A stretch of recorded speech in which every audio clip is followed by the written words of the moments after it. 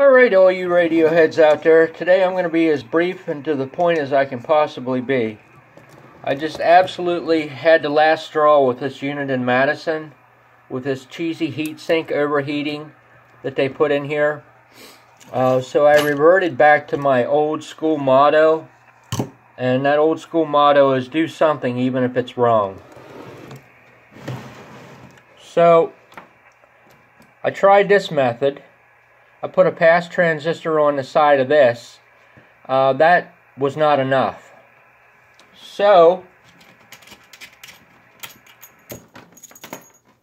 I said I've had enough of this crap. So take a look at that guy. He ain't hot.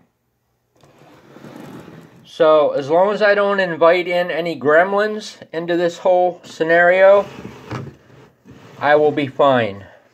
Gremlins are the only thing that can go wrong with what I just did. And anybody familiar with RF is going to know what I mean by gremlins.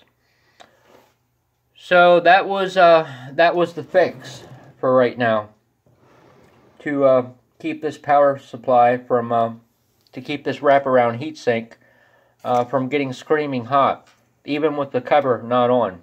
It was screaming hot. Even not on transmit. Eventually, after hours and hours, it would be very hot. So, hey, problem resolved. Have a nice day, and thanks for watching.